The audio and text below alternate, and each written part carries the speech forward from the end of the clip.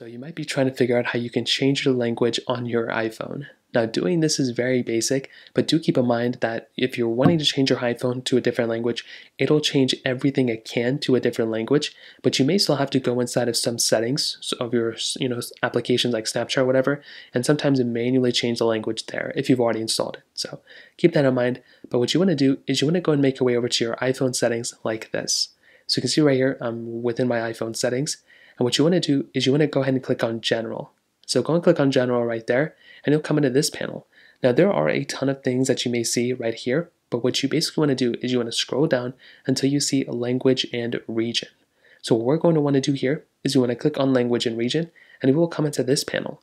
Now there are tons of different other options here too, but right over here you will see Add Language. So what you want to do here is you want to click Add Language, and you will now be able to basically add any language that you want to in this specific phone.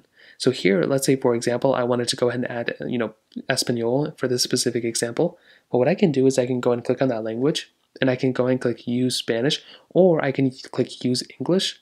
Well, what I can do is I can click Use Spanish, and now my whole entire phone will go ahead and switch to that language. So now what I can do is I can just go ahead and if you look closely, all the app Now, if you look closely, all the app icons, everything, not the app icons, but the app words will go ahead and change to that. And that is basically it. Now, if you want to go back to the older language, you can just go ahead and drag this up like this, and it'll go ahead and click continue. And now that language will go ahead and be set back to English. And that is basically how you can do it. So that pretty much covers it up. If you have any other thoughts or questions, let me know in the comment section below. Hit the like button, that would mean so much, but definitely hit that subscribe button. More importantly than everything else, I love every single one of you guys. Hopefully I'll catch you guys in the next video.